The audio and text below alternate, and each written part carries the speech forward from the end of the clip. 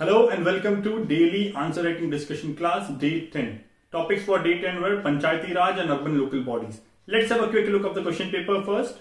3 markers. पहला 3 marker है 74th Constitution Amendment Act. Second 3 marker है State Election Commission. Third 3 marker 11th Schedule. Fourth 3 marker is Balwant Rai Mehta committee. Next is ग्राम सभा. फिर कुछ 6 markers और 5 markers है. पहला 5 marker 6 marker का हम देखें तो enlist various steps providing for decentralization of power in India. Next 6 marker is enlist the importance of Gram Sabha. Next 6 marker enlist major provisions of PESA Act. Next 6 marker is explain major provisions related to urban local bodies in India. Next is evaluate the rising demand for minimum education criteria in Panchayat elections. This is the 15 marker.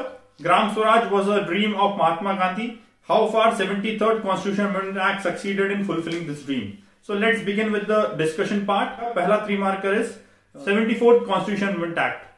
74th Constitution Amendment Act अगर हमको लिखना है तो सबसे पहला point हमें लिखना चाहिए 74वां संविधान संशोधन 1992 में पास किया गया है ना, टू प्रोवाइड है ना, मतलब नगरीय निकायों को संवैधानिक दर्जा एवं उनको मजबूतीकरण प्रदान करने के लिए. इंग्लिश वाले क्या लिखेंगे? 74th Constitution Amendment Act was passed in 1992 to provide constitutional status and to strengthen urban local bodies.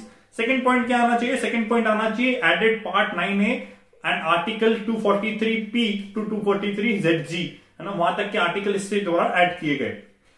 Next is added schedule 12 which provided 18 functions of urban local bodies. तो ये 3 पॉइंट मुझे लगता है कि इसमें आना चाहिए. सेकंड पॉइंट में आप ये भी ऐड कर सकते हैं इसमें कि जो प्रोविजंस है उसके अंदर क्या है, conditions, tenure, elections of municipalities, नगर पालिका है ना, और नगर पंचायत, इन तीनों के related conditions, term of office है ना, टेन्योर ऑफ ऑफिस, ये सब चीजें इसमें प्रदान की गई है. तो ये आप सेकंड पॉइंट में ऐड कर सकते हैं. Next is state election commission, है ना. स्टेट इलेक्शन कमीशन में सबसे पहला पॉइंट आना चाहिए constituted under article 243K and 243ZA. दो जगह पे स्टेट इलेक्शन कमीशन के प्रोविजंस दिए हुए, दोनों की दोनों आर्टिकल्स अनुच्छेद आपको वहां पर मेंशन करना है. सेकंड जो है फंक्शन है, तो फंक्शन क्या है? Function is to conduct elections of urban local bodies and Panchayati Raj institutions. पीआरआईज के और अर्बन लोकल बॉडीज के जो चुनाव है उनको करवाना, निर्वाचन जो करवाते हैं वो जो इनका काम है स्टेट इलेक्शन कमीशन का. इसके बाद अपॉइंटमेंट किसके द्वारा किया जाता है? गवर्नर के द्वारा. टेन्योर कितना है? 5 साल का टेन्योर है. और स्टेट इलेक्शन कमीशन जो है एमपी के जो है वो है बसंत प्रसाद सिंह. तो ये 4 पॉइंट जो मैंने बताए ये मेजरली हर एक की कॉपी में अगर होंगे तो 3 में से 3 मिलने के चांसेस ज्यादा हैं. Next is 11th schedule. 11th schedule में सबसे पहला पॉइंट आना चाहिए कि 11th शेड्यूल के अंदर है क्या. तो क्या है? 11th schedule contains 29 subjects falling under purview of panchayat. Panchayat के अंडर फॉल करने वाले 29 जो विषय हैं वो शेड्यूल 11 में अनुसूची 11 में दिए हुए हैं. इसके बाद सेकंड जो उसमें पॉइंट लिखेंगे, इसमें लिखेंगे added by 73rd constitution amendment act 1992, है ना. इसके बाद कुछ एग्जांपल्स लिखेंगे कि जो सब्जेक्ट्स हमने 29 बताया उसके अंदर कौन कौन से एग्जांपल्स हम दे सकते हैं. तो एग्रीकल्चर है, माइनिंग है, इसके बाद मतलब माइनिंग जो आपके गांव में होती है, उसके बाद आप social forestry, rural housing, drinking water, ये सब चीजें आप इसमें एक्सेट्रा करके बहुत से जो 29 है उसमें 4-5 आप एग्जाम्पल के तौर पर यहाँ पे दे सकते हैं. इसके बाद नेक्स्ट 3 मार्कर है बलवंत राय मेहता कमेटी. बलवंत राय मेहता कमेटी में सबसे पहला पॉइंट आना चाहिए कि अपॉइंटेड बाय, है ना, appointed by Jawaharlal Nehru government in 1957. ना किस चीज के लिए, क्या पर्पस है? टू इवैल्यूएट या to examine the progress of community development programme, है ना. जो सामुदायिक विकास कार्यक्रम जवाहरलाल नेहरू ने चालू किया था उसका मूल्यांकन करने के लिए 1957 में ये कमेटी का गठन जवाहरलाल नेहरू की सरकार द्वारा किया गया. सबसे पहला पॉइंट हमारा ये आना चाहिए. सेकंड क्या है ना, ये सेकंड पॉइंट को आप रिप्लेस कर सकते हैं बेसिकली, है ना, हेडेड बाय बलवंत राय मेहता. इतना ज्यादा इंपॉर्टेंट पॉइंट है नहीं, लेकिन मैंने बहुत सारे पॉइंट पहले में मर्ज कर दिए, इसलिए मुझे कुछ पॉइंट बनाना था, इसलिए मैंने ये बनाया है ना. तीसरा पॉइंट है recommendation. Recommendation is establishment of 3-tier Panchayati Raj institution. ये इनका रिकमेंडेशन था, है ना. इसके बाद चौथे पॉइंट पर आप डाल सकते हैं कि ड्यू टू, है ना, दिस रिकमेंडेशन फर्स्ट पीआरआई, है ना, was launched in Nagaur district of Rajasthan on 2 अक्टूबर 1959. तो ये 4 पॉइंट इसमें अगर आप डालेंगे तो मैक्सिमम मार्क्स मिलने के चांसेस दिखते हैं. नेक्स्ट इज ग्राम सभा. ग्राम सभा में अगर आप देखें तो पहला पॉइंट आना चाहिए कि ग्राम सभा के आर्टिकल से रिलेटेड हम पॉइंट लिखेंगे कि डिफाइंड अंडर आर्टिकल 243B, है ना, ग्राम सभा is a body of persons registered in electoral rolls with in an area of the panchayat, है ना. पंचायत की सीमाओं के भीतर जितने भी व्यक्ति जो कि वोटर लिस्ट में रजिस्टर्ड हो उनकी एक सभा है, ग्राम सभा, जो कि संविधान के अनुच्छेद 243 है ना सब क्लॉज बी के अंदर डिफाइन की गई है, परिभाषित किया गया है। तो ये हमारा पहला पॉइंट होना चाहिए। सेकंड पॉइंट क्या आएगा, फंक्शन। तो फंक्शन कहां देके रखे हैं, फंक्शन देके रखे हैं आर्टिकल 243A के अंतर्गत। तो हम लिखेंगे वहां पर है ना जो इसके कार्य हैं वो 243A के अंतर्गत दिए गए। क्या कार्य, as defined by the state laws, ना स्टेट गवर्नमेंट जो भी लॉ बना दे, जो भी कानून बना दे, उसके अंदर इसको डिफाइन किया जाएगा कि क्या फंक्शंस ग्राम सभा को दिए जाए। जनरल कुछ फंक्शंस है, सोशल ऑडिटिंग है ना, इसके बाद कुछ फंक्शंस है कि डेवलपमेंट वर्क जो पंचायत की करवाना, उसको इंप्लीमेंट करवाने का जो काम है वो ग्राम सभा का होता है। तो ऐसे बहुत सारे फंक्शन जो है ग्राम सभा के, जो हम आगे एक क्वेश्चन है उसमें भी देखेंगे। तो ये फंक्शंस आप उसमें 1 या 2 लिख सकते हैं, है ना, वर्ड लिमिट के अनुसार जितने छोटे में आप लिख पाए। इसके बाद है हेड ऑफ द ग्राम सभा। हेड ऑफ द ग्राम सभा कौन इलेक्ट करता है ना, खुद ग्राम सभा के जो मेंबर्स है उसमें से एक हेड को इलेक्ट किया जाता है, जो कि ग्राम सभा खुद ही डिसाइड करती है। साथ ही साथ एक पॉइंट यहां पर अगर आप ऐड करना चाहें तो ये भी लिख सकते हैं कि डिसीजंस ऑफ द ग्राम सभा कैन बी एनल्ड ओनली बाय ग्राम सभा अलोन, है ना, मतलब जो निर्णय जो ग्राम सभा लेगी उसको वापस से रिवोक करने का काम, निर्णय वापस लेने का काम भी किसके पास अथॉरिटी, ग्राम सभा के पास। ये भी आप अगर चाहें तो पॉइंट ऐड कर सकते हैं। इसके अलावा एक पॉइंट ये भी बना सकते हैं कि ग्राम सभा lays down the primary institution under पीआरआईज, Panchayati Raj institutions के अंदर में सबसे जो मूल जो ढांचा है वो है ग्राम सभा। इस तरीके से भी आप एक पॉइंट इसमें बना सकते हैं। Next is 6 marker 5 markers. पहला 6 मार्कर है analyst various steps providing for decentralisation of power in India. Introduction कैसा करेंगे, इंट्रोडक्शन ऐसा करेंगे कि डिसेंट्रलाइजेशन को डिफाइन करते हैं। डिसेंट्रलाइजेशन क्या है, decentralisation is a process of devolution of power from the centre to states और या फिर states to other local bodies. तो इस तरीके से जो डिसेंट्रलाइजेशन की डेफिनेशन है, परिभाषा उसके साथ स्टार्ट करेंगे। परिभाषा क्या बोलती है, परिभाषा ये बोलती है कि केंद्र से शक्तियों का जो है ना बंटवारा करना या फिर शक्तियों को जो आगे वाले लोगों तक ट्रांसफर कर देना, कुल मिलाकर के ये डिसेंट्रलाइजेशन है। अच्छी तौर पर अगर हिंदी में आप परिभाषा लिख सके तो बहुत ज्यादा अच्छा है। मेरी हिंदी थोड़ी सी वीक है इसलिए थोड़ा सा है ना परिभाषा सही तरीके से मैं बता नहीं पाऊंगा। Decentralisation is basically devolution of power from centre और स्टेट टू लोकल बॉडीज। तो ये डिसेंट्रलाइजेशन की डेफिनेशन के साथ स्टार्ट करेंगे हम। इसके बाद हम लिखेंगे कि क्या प्रोविजंस इंडिया में डिसेंट्रलाइजेशन के लिए किया गया। तो छोटा सा एक पैराग्राफ करेंगे कि the major provisions made in India for decentralisation of power in India are as follows, है ना। फिर प्रोविजंस लिखेंगे। प्रोविजन में सबसे पहला प्रोविजन तो मैं मानता हूं कि constitution itself is a provision, ना। कॉन्स्टिट्यूशन जो गवर्नमेंट ने सबसे पहला जो पार्लियामेंट ने हमको दिया है ना, जो कि हमारी कॉन्स्टिट्यूएंट असेंबली थी, कॉन्स्टिट्यूशन जो हमको दिया है ना, वो खुद ही अपने आप में डिसेंट्रलाइजेशन का एक एग्जांपल है। क्या एग्जांपल है, हमारे जितने भी फेडरल फीचर्स हैं वो सेंटर से स्टेट को पावर्स डिवॉल्यूट करते हैं, जो कि सबसे बड़ा है ना डिसेंट्रलाइजेशन है। 2 टियर ऑफ पॉलिटी देना, साथ ही साथ शेड्यूल 7 जो है वो भी डिसेंट्रलाइजेशन के लिए है। शेड्यूल 29, शेड्यूल 12, शेड्यूल 11 ये सब डिसेंट्रलाइजेशन से रिलेटेड शेड्यूल्स हैं।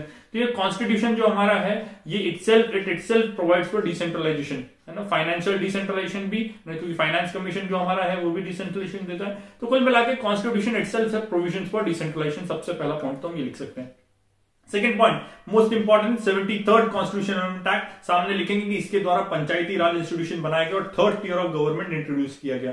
74th कॉन्स्टिट्यूशन अमेंडमेंट एक्ट डालेंगे जिसके अंदर हमने अर्बन लोकल बॉडीज म्युनिसिपैलिटी का गठन किया, है ना। उसके बारे में बताएंगे कि अर्बन लोकल बॉडीज बनने से भी 3rd टियर ऑफ गवर्नमेंट का, है ना, अर्बन एरियाज में गठन हुआ, है ना। शहरी निकायों में तीसरे स्तर की गवर्नमेंट का जो निर्वाचन हुआ वो इसके माध्यम से, या गठन हुआ वो इसके माध्यम से हो पाया। तो ये हमारा पॉइंट्स रहेंगे। इसके बाद रहेगा पंचायती राज एक्सटेंशन इन शेड्यूल्ड एरियाज, है ना। शेड्यूल्ड एरियाज में पंचायती राज को एक्सटेंड करने के लिए पेसा एक्ट लेके आए थे हम 1996 में, उसको डालेंगे क्योंकि वो भी पावर को डिसेंट्रलाइज करने के लिए है। इसके बाद हम डालेंगे फॉरेस्ट राइट्स एक्ट ना। फॉरेस्ट राइट्स एक्ट में क्या डालेंगे, क्यों डाल रहे हैं फॉरेस्ट राइट्स एक्ट, क्योंकि फॉरेस्ट राइट्स एक्ट जो आपके वन अधिकार अधिनियम है उसके माध्यम से ग्राम सभा को और अधिकार मिले। इसका मतलब है कि जो अधिकार पहले स्टेट गवर्नमेंट के पास होते थे वो किसके पास रहेंगे, ग्राम सभा के पास। जैसे लैंड एक्विजिशन से रिलेटेड ना, भूमि अधिग्रहण से संबंधित जो प्रावधान है, जो पावर्स है वो किसके पास चले गए, ग्राम सभा के पास। तो बहुत सारे ऐसे जो अधिकार थे वो स्टेट गवर्नमेंट और दूसरी अथॉरिटीज के पास ना होते हुए ग्राम सभा के पास दिए गए। कौन कौन से एरियाज में, फॉरेस्ट एरियाज में। किसके द्वारा, फॉरेस्ट राइट्स एक्ट के द्वारा, है ना, आपके वन अधिकार संरक्षण अधिनियम के द्वारा। तो ये जो अधिनियम है ये भी डिसेंट्रलाइजेशन ऑफ पावर का एक एग्जांपल हो सकता है। इसके बाद आप डाल सकते हैं फाइनेंशियल डिसेंट्रलाइजेशन के लिए हमने क्या किया, फाइनेंस कमीशन का गठन किया, हमने स्टेट फाइनेंस कमीशन का गठन किया। हमने इसमें आप जीएसटी काउंसिल डाल सकते हैं कि पहले जितना भी जीएसटी कर लगाने का जो निर्णय था वो खाली फाइनेंस मिनिस्ट्री लेती थी सेंटर में बैठ के और पार्लियामेंट से पास करवा के, लेकिन इसमें जीएसटी काउंसिल के माध्यम से व्यवस्था की गई कौन से टैक्स स्लैब में कौन सी वस्तु रखी जाएगी। इसमें इस निर्णय के लिए आपको है ना स्टेट का रिप्रेजेंटेशन भी मिल रहा है, तो एक तरीके से बोल सकते हैं फाइनेंशियल डिसेंट्रलाइजेशन के लिए काम कर सकता है। इसके बाद आप डाल सकते हैं डिसेंट्रलाइजेशन ऑफ पॉलिसीज के लिए नीति आयोग का गठन हुआ। पहले प्लानिंग कमीशन था, पहले ऊपर पॉलिसीज बनती थी, नीचे की तरफ उसको इंपोज किया जाता था खाली, लेकिन अब जो है नीति आयोग जैसा जो टूल आया उससे बॉटम अप अप्रोच आने लगी। पहले planning commission top down approach पे काम करता था। NITI Aayog is also a way of decentralisation of power, है ना, कि बहुत सारा जो अथॉरिटी है अब धीरे से नीचे की साइड से चलेगी। तो डिसेंट्रलाइजेशन के लिए बहुत सारे हमने स्टेप्स लिए हैं। इसके अलावा भी आपको जो भी स्टेप्स लगते हैं वो आप डाल सकते हैं। कैसे किस डायरेक्शन में सोचना है, सोचना इस डायरेक्शन में कि सरकार की कोई भी पॉलिसी या कोई भी अधिनियम जो पार्लियामेंट ने पास किया जो कि लोकल बॉडीज को एम्पावर करता हो, लोकल बॉडीज को मजबूत बनाता हो, वो डिसेंट्रलाइजेशन के लिए उठाया गया कदम है। ऐसा कोई भी अगर आपको कानून दिखता है या ऐसा कोई भी आपको पॉलिसी दिखती है तो आप उसमें इस क्वेश्चन में उसको प्रस्तुत कर सकते हैं। कंक्लूजन कैसा लिखेंगे? Thus, all these steps taken by the state are directed towards realizing the dream of grassroots level democracy of Mahatma Gandhi, है ना।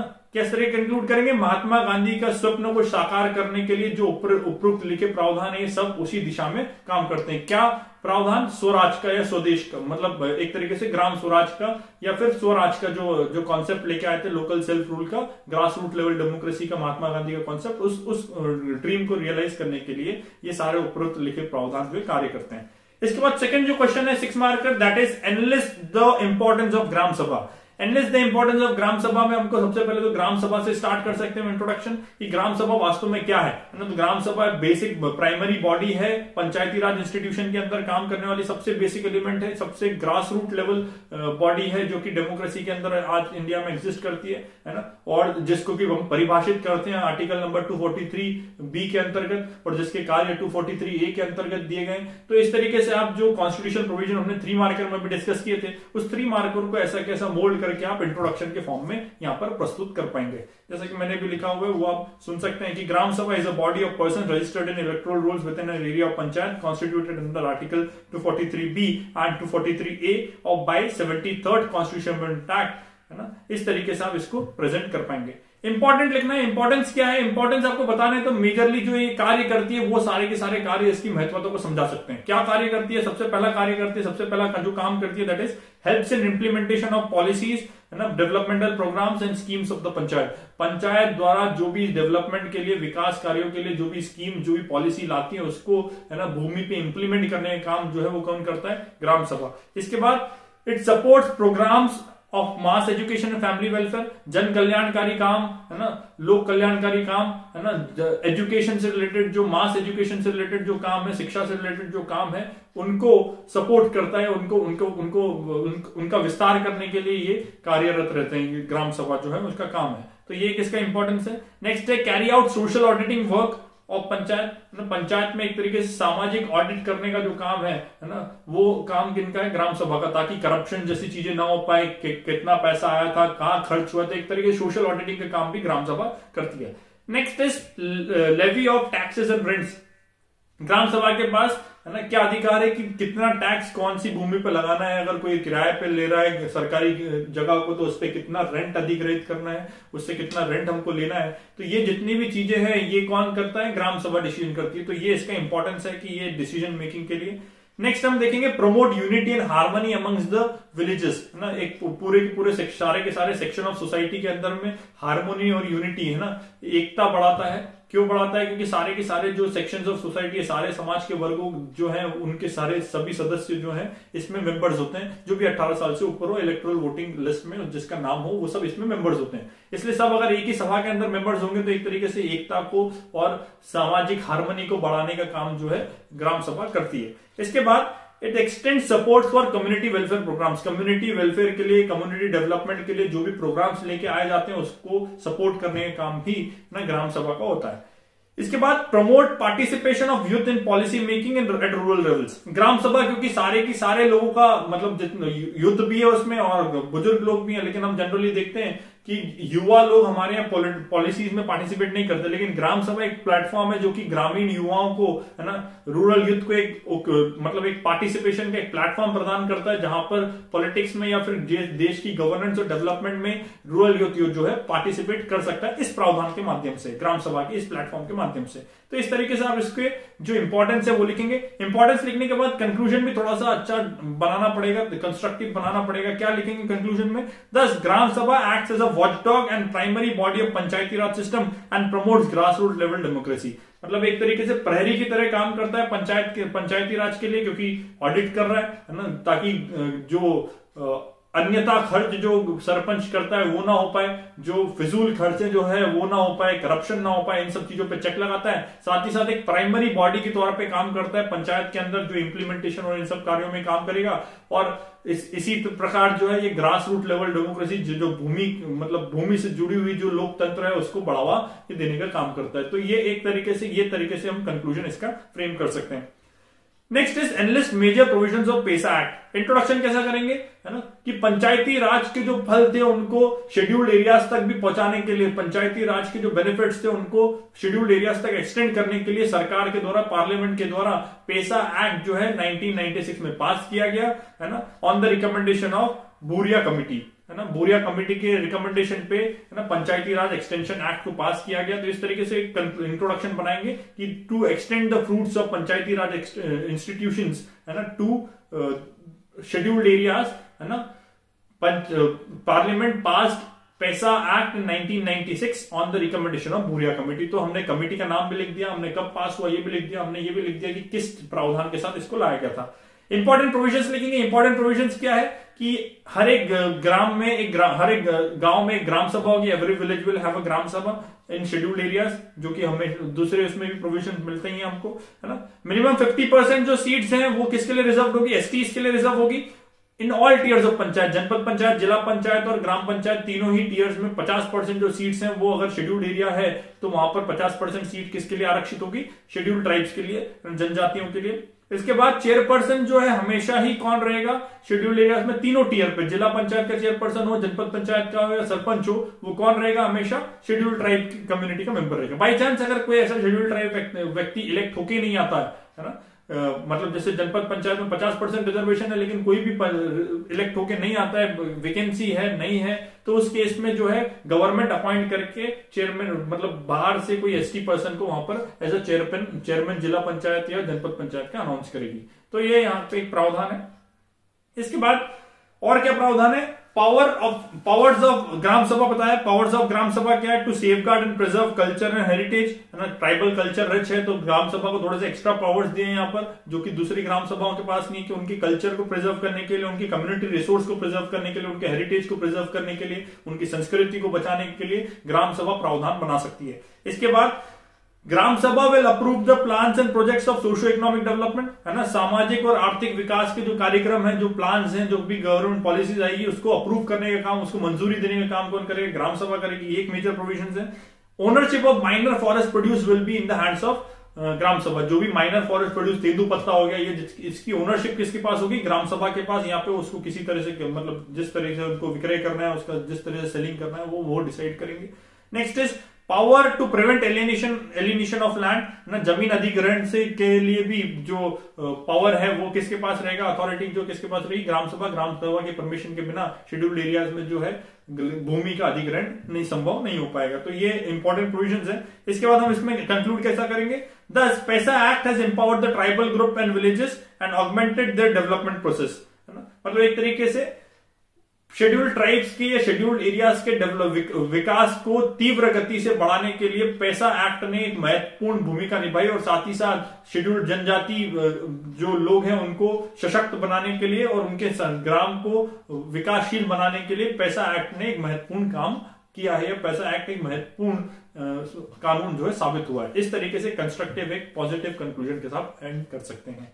Next is explain major provisions related to urban local bodies. Introduction कैसा करेंगे? 74th constitution amendment act को बता करके introduction करेंगे कि 74th constitution amendment act के माध्यम से, है ना, अर्बन लोकल बॉडीज को कॉन्स्टिट्यूशनल स्टेटस और उनको मजबूती और उनको एक स्ट्रक्चर, डिफाइंड स्ट्रक्चर जो प्रदान किया गया, है ना।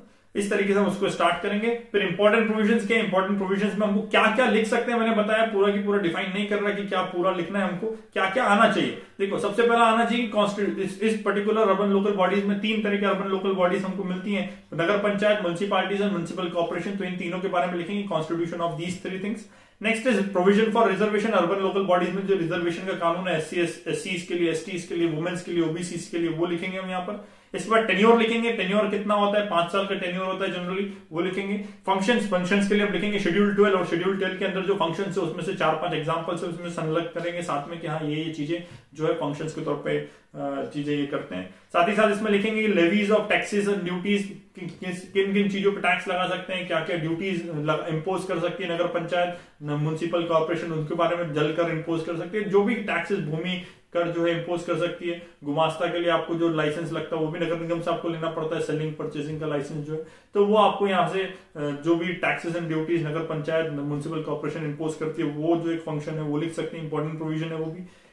इलेक्शन जो है उसका कंडक्ट कौन करता है, स्टेट इलेक्शन कमीशन, उसका प्रावधान लिखेंगे कौन से इसमें स्टेट इलेक्शन कमीशन का गठन किया गया वो आप लिखेंगे, अभी हमने 3 मार्क में डिस्कस भी किया। स्टेट फाइनेंस कमीशन के बारे में जो प्रावधान है वो भी लिख सकते हैं, तो ये कुछ प्रावधान इसमें लिख सकते हैं। कंक्लूड करना है, कंक्लूड कैसे करेंगे, 10 urban local bodies realise the vision of self government in urban areas. अगर आप देख रहे होंगे तो ये जो 3 मैंने कंक्लूजन बताया पास्ट के, जिसमें मैंने पैसा एक्ट में एक बताया, मैंने ग्राम सभा के इंपॉर्टेंस में बताया, और मैंने इसमें जो एक जो कंक्लूजन बताया, ये तीनों कंक्लूजन को आप अगर इंटरचेंज करके लिखना चाहें एक दूसरे में तो लिख सकते हैं, थोड़े से आपको चेंजेस करने पड़ेंगे, लेकिन शब्दों का चयन अच्छा रखें। हमने तीनों में ही कंस्ट्रक्टिव कंक्लूजन बनाने की कोशिश की है ना। तीसरा वाला थोड़ा सा कमजोर साबित हुआ क्योंकि मैंने दोनों को हटा के, मतलब वो जो 2 वर्ड्स उसमें ऊपर के 2 कंक्लूजन में इस्तेमाल किए, तो तीसरे में अवॉइड किया है कि इसको यूज ना करें। चाहे तो वही वर्ड्स के साथ आप एंड कर सकते हैं, क्योंकि एग्जाम में तो कोई भी एक क्वेश्चन पूछा जाने वाला है, तो अच्छा जितना मजबूत कंक्लूजन हम बनाएंगे उतना ज्यादा हमारे लिए बेनिफिशियल होगा। मैंने तीनों कंक्लूजन जो है, एक में महात्मा गांधी के ड्रीम स्वप्न को साकार करने से कंक्लूड किया अपन ने,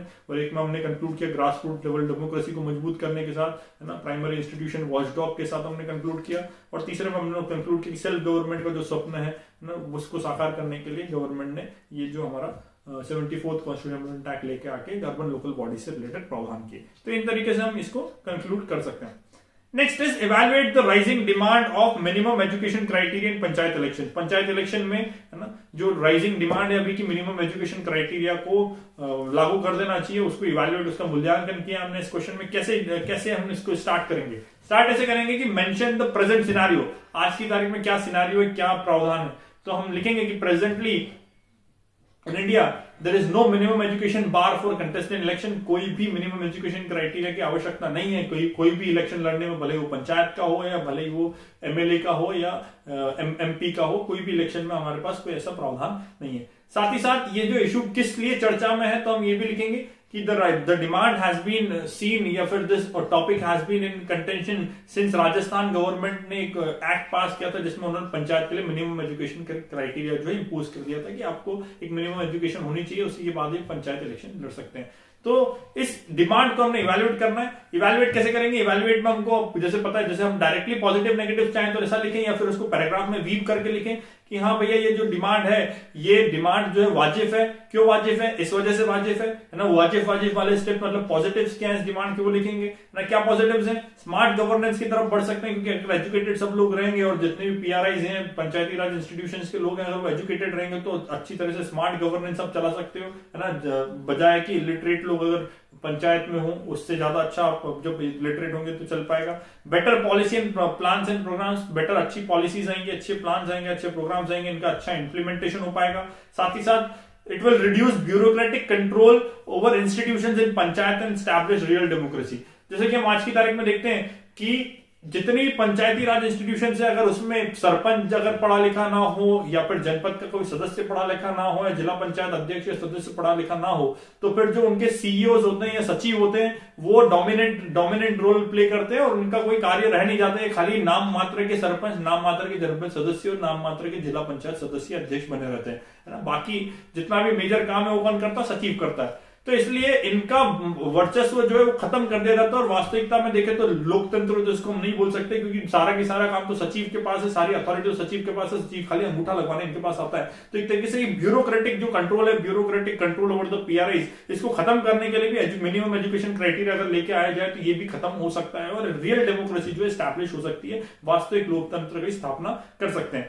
इसके बाद एक और चीज है कि it will speed up the process of empowerment of women. ना बहुत सारे ऐसे पॉइंट्स आप डाल सकते हैं जो आपके दिमाग में, मैंने कुछ बेसिक पॉइंट जो मुझे लगे कि अच्छे होने चाहिए इसमें, वो मैंने डालने की कोशिश करी है कि नारी सशक्तिकरण की जो प्रक्रिया है, जो प्रोसेस है, उसको स्पीड अप करेगा, उसको है ना स्फूर्ति से के साथ कंप्लीट होगा, जल्दी की जल्दी तीव्रता के साथ आगे बढ़ेगा। क्यों बढ़ेगा? क्योंकि सरपंच पति जैसे कॉन्सेप्ट खत्म हो जाएंगे, पॉलिटिकल इंपावरमेंट महिलाओं को हो पाएगा। जैसे कि आज भी महिलाओं को रिजर्वेशन तो दे दिया, लेकिन उनकी जगह पर कौन राज करता है या कौन पंचायती राज इंस्टीट्यूशन में रिप्रेजेंटेशन करता है? उनके पति, है ना। जो सरपंच पति का कॉन्सेप्ट बहुत मतलब क्रिटिकल इवैल्यूएशन अगर हम करें पंचायती राज इंस्टीट्यूशन को, तो एक मेजर टर्म हम यूज करते हैं सरपंच पति, तो वो कॉन्सेप्ट जो है गांव में चलता है। तो उन कॉन्सेप्ट को भी अगर मिनिमम एजुकेशन क्राइटेरिया लाया जाए तो उसको भी खत्म किया जा सकता है ना। तो ये चीजें हमको पॉजिटिव में लिखनी है ना। एक्सेट्रा है, मतलब आप जो पॉइंट इसमें ऐड करना चाहें वो आपकी स्वेच्छा है, क्योंकि इवैल्यूएशन का प्रश्न है, आपके पास जितने पॉइंट्स ओपन होंगे और पॉइंट्स इसमें ऐड हो सकते हैं। मैंने बेसिक एक ढांचा बताया कि कैसा लिखना है। नेगेटिव्स क्या है? This will bar 50% and more of the population of rural areas for contesting elections। मतलब कि एक तरीके से हमारे यहाँ बहुत सारे लोग ऐसे हैं, अगर ये मिनिमम एजुकेशन क्राइटेरिया अगर लेके आया जाए ना, मान लीजिए अगर हमने 10वीं या 12वीं पास का क्राइटेरिया भी अगर लग दिया, तो लगभग 50% ऐसे लोग हैं हमारे यहाँ जो कि इलेक्शंस नहीं लड़ पाएंगे। क्योंकि अगर हम देखें तो हमारा लिटरेसी रेट जो अभी कुछ ही सालों में सर्व शिक्षा अभियान, राइट टू एजुकेशन एक्ट आने के बाद ही हमारे एजुकेशन का क्राइटेरिया आया है। इसके पहले तो एजुकेशन जो है गांव में बहुत ही कम रहती थी। इसलिए हम बोल सकते हैं युद्ध जरूर लड़ पाएगा, लेकिन जो पुराने उम्र के लोग हैं, ओल्ड एज पीपल है, वो तो 6ठी 7वीं दूसरी तीसरी ऐसी मतलब क्लासेस भी पास नहीं कर पाए, सेकंड थर्ड भी पास नहीं कर पाए, बहुत सारे तो स्कूल का चेहरा भी नहीं देखे। तो वो लोग जो है सरपंच और इनके इलेक्शंस, पंचायती राज के इलेक्शंस नहीं लड़ पाएंगे, है ना, जो कि उनके संवैधानिक अधिकार का उल्लंघन है। संवैधानिक अधिकार कहाँ है? आर्टिकल 326, 325 जो कि यूनिवर्सल एडल्ट सफरेज और यूनिवर्सल एडल्ट फ्रेंचाइज जो चीजें देती हैं, जिसमें बताया गया है कि हर एक व्यक्ति, भारत का हर एक नागरिक के पास अधिकार है कि वो इलेक्शंस लड़ सकता है, कंटेस्ट कर सकता है ना। एक्सेप्शंस हैं कि वो रिजर्व सीट पे नहीं लड़ सकता, लेकिन बाकी उसके पास कंटेस्ट करने के अधिकार हैं। तो ये उनके संवैधानिक अधिकार का उल्लंघन हो जाएगा, उनका एक तरीके से वायलेशन हो जाएगा। ये भी हम चीजें डाल सकते हैं। ये सेकंड पॉइंट में अगर आपको बनाना है तो डाल सकते हैं। नेक्स्ट है, formal education alone can not be considered as a source of education. मतलब ये नेगेटिव पॉइंट है कि भैया जो हमारा एजुकेशन सिस्टम है, अगर उसको देखें तो ये फॉर्मल एजुकेशन सिस्टम एकमात्र सोर्स नहीं है नॉलेज गेन करने का। बहुत सारे हमने पास में ऐसे एग्जांपल्स देखे कि लोग जो है पढ़े लिखे नहीं है, लेकिन उनने एग्जाम्पल सेट किए। एग्जाम्पल्स कैसे कि ग्रामीण एरिया में अगर आप जाके देखो तो बिना पढ़ा लिखा इंसान भी बहुत अच्छे पॉलिसीज, बहुत अच्छे प्रोग्राम्स और बहुत अच्छे इंप्लीमेंटेशन पास में करके दिखाए हैं। मतलब सरपंच रत्न के अवार्ड्स भी जो मिलते हैं उसमें भी अनपढ़ लोग, मतलब अगर इलिटरेट लोग जो है जिनका एजुकेशन क्वालिफिकेशन इतना नहीं है, उनको भी अवार्ड्स मिले हैं, क्योंकि उन्होंने अपनी सूझबूझ से अपना जो नॉलेज अधिग्रहित किया था उससे वो अच्छी तरह से काम कर पा रहे हैं। तो नॉलेज जो है उसका खाली एजुकेशन ये क्राइटेरिया नहीं मान सकते। ये भी इसके मतलब अपोज में, इस तर्क के अपोज में आप एक पॉइंट दे सकते हैं। साथ ही साथ इसमें आप ये पॉइंट दे सकते हैं कि हमारे यहाँ की एजुकेशन सिस्टम में ही फॉल्ट है। मतलब एजुकेशन सिस्टम हमारे क्वालिटेटिव तो है नहीं, क्वांटिटेटिव एजुकेशन सिस्टम है। अगर एजुकेशन ले भी ली तो भी उसका कोई मतलब वैचारिक महत्व तो नहीं निकल के आएगा, वास्तविक महत्व। क्योंकि अगर हमारे यहाँ देखें तो पहली दूसरी तीसरी क्लास के फर्स्ट सेकंड थर्ड स्टैंडर्ड के लोगों को अनाराम और एबीसीडी लिखने भी नहीं आता है। अभी रिसेंट में एएसईआर की जो रिपोर्ट थी वो भी यही बोलती है। तो इस तरीके से हम देखें तो भले वो 10वीं पास का अगर हम क्राइटेरिया बना लें तो बोर्ड एग्जाम खाली उसको देनी है, और बोर्ड एग्जाम देने के बाद वो भी मिनिमम एजुकेशन 35% 40% पास हो जाएगा। और उसमें भी हमने देखा है कि कितने फेक काम चलते हैं इंडिया में। तो वो उस तरीके से डिग्री लेकर अगर आ जाता है तो जो हमारा वास्तविक उद्देश्य है कि एजुकेशन मतलब क्वालिटी ऑफ एजुकेशन या नॉलेज उसके पास होना चाहिए, स्किल्स आना चाहिए, वो तो नहीं आ पाएंगे। तो ये हम यहाँ पर बोल सकते हैं कि ये सब चीजें है ना गलत मतलब क्राइटेरिया जो है एजुकेशन हमारे क्वालिटी अच्छी नहीं होने की वजह से वास्तविक उद्देश्य हमारा पूरा नहीं हो पाएगा। साथ ही साथ इसमें ये डाल सकते हैं कि will increase the problem of fake certificates. जिनको कंटेस्ट करना ही है इलेक्शन, वो तो किसी भी तरह से हमारे फर्जी डिग्री तो मिलती है, तो ऐसे फर्जी स्कूल सर्टिफिकेट बनाना तो और आसान बात है, बहुत सारे लोग बनाते ही हैं। तो और गवर्नमेंट ने इसको मतलब रिकॉग्नाइज भी किया, इसलिए बहुत सारे स्टेप्स भी लेती है ऐसे लोगों के खिलाफ, मुन्ना भाई MPPSC जैसे लोगों के खिलाफ। तो ये जो चीजें हैं ये भी इंक्रीज होगी ऐसी एक्टिविटीज अगर कंटेस्ट नहीं कर पाएंगे इलेक्शंस, तो ये चीजों को भी बढ़ावा मिल सकता है। ये हम नेगेटिव पॉइंट में डाल सकते हैं। कंक्लूड कैसा करें? कंक्लूड करने के लिए आप ये डाल सकते हैं कि दो minimum educational requirement for contested election is a good step, है ना, but can not be implemented at present, है ना, can be implemented for future, या फ्यूचर के लिए अच्छा स्टेप है। कैसे करेंगे इंप्लीमेंट? ग्रेजुअल तरीके से किया जाए, ताकि जो अभी ओल्ड एज पॉपुलेशन अगर वो साफ हो जाएगी, मतलब कि ओल्ड एज पॉपुलेशन जो है वो निकल जाए, और यूथ अगर हम बचेंगे बाद में, जो आज की हमारी पीढ़ी है, तो ये आज की पीढ़ी वाले लोग अगर ग्रामीण एरिया में भी हैं तो लगभग 10वीं एजुकेशन तो ले चुके हैं, 10th 12th की बेसिक प्राइमरी एजुकेशन तो ली हुई है, क्योंकि हमने देखा है कि हमारी प्राइमरी एजुकेशन का एनरोलमेंट रेट 100% हो चुका है। तो ग्रेजुअली अगर आने वाले समय में अगर हम इंप्लीमेंट करेंगे तो बमुश्किल कुछ ही लोग ऐसे होंगे, 1% 2% की, जो उस क्राइटेरिया के बाहर रह जाएंगे और उनको एजुकेशन, मतलब उनको इलेक्शन कंटेस्ट करने का मौका नहीं मिलेगा, जो एजुकेशन नहीं ले पाए। लेकिन बाकी 98% लोगों को बेनिफिट मिल जाएगा कि हाँ वो इलेक्शन कंटेस्ट कर सकते हैं। तो बहुत मिनिमल लोग ऐसे बचेंगे जो कि एजुकेशन नहीं ले पाएंगे इस जनरेशन के, तो वो ही बचेंगे जो कंटेस्ट इलेक्शन नहीं कर पाएंगे। तो ग्रेजुअल प्रोसेस बाद में की जा सकती है।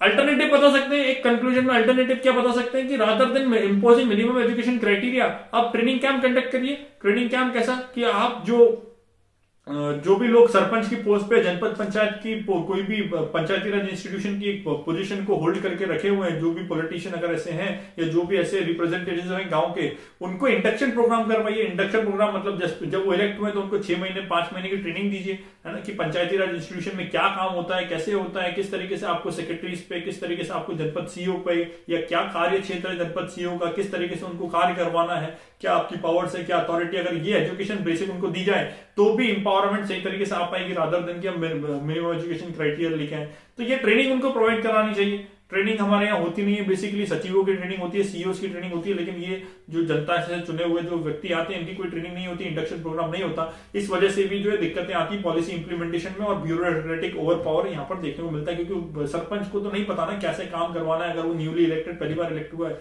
तो सचिव भी जो है ज्यादातर उसको गाइड करता है, करप्शन के लिए भी गाइड कर देते हैं, कितनी बार मिसलीड करते हैं। तो ये छोटा सा हमको देखने को यहाँ पर मिल सकता है। इसके बाद एक और तरीके से कंक्लूड कर सकते हैं कि मतलब ये नेगेटिव कंक्लूजन है कि दस इन अ डेमोक्रेटिक स्टेट, है ना, of India, persons constitutional right to contest election can not be subject to educational qualification. मतलब कि इंडिया जैसे लोकतांत्रिक देश में, है ना, किसी भी व्यक्ति का इलेक्शन लड़ने का, निर्वाचन का जो अधिकार है ना, इलेक्शन कंटेस्ट करने का जो अधिकार है, वो खाली एजुकेशनल क्वालिफिकेशन के सब्जेक्ट पे तो नहीं हो सकता, मतलब उसके आधार पे तो हम उसको लिमिट नहीं कर सकते। ये कंक्लूजन भी आप बना सकते हैं। तो ये हमारे 6 मार्कर्स कंप्लीट हुए। Next are 15 markers and 11 markers. जो भी आप मतलब जिस भी एग्जाम को टारगेट कर रहे हो, 19 टारगेट कर रहे हो तो 15 और 20 टारगेट कर रहे हो तो 11 मार्कर।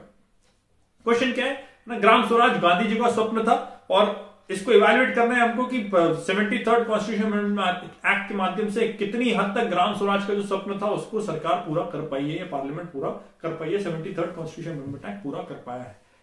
तो इसको स्टार्ट कैसे करेंगे? इसको स्टार्ट करेंगे ग्राम स्वराज जो स्वप्न था गांधी जी का, उसको डिफाइन करके कैसा ग्राम वो चाहते थे, है ना, उसमें कितनी स्वायत्तता चाहिए थी। तो गांधी जी का ग्राम स्वराज का कॉन्सेप्ट तो ये बोलता है कि पंचायतों के पास पूरी की पूरी स्वायत्तता होनी चाहिए, है ना।